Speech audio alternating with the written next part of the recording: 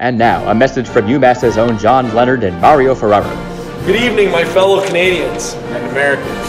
This is the annual State of the Puck address. We have achieved so much this past year. From our first playoff series win against Vermont last spring, to becoming the #1 ranked team for the first time in our program's history.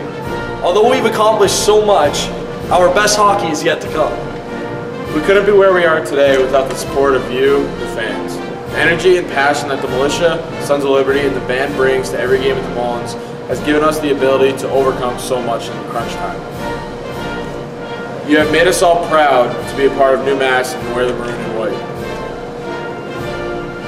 We look forward to playing in front of more sellout crowds, starting this Friday versus BU and next Friday versus BC. Doors open at 6, but get there early. You don't want to miss out. Coach Carvel and the rest of the coaching staff have us all ready, and we're going to bring the heat. From all of us at UMass Hockey, we thank you guys for your support. Here's to an even better year ahead. See you Friday. Go UMass.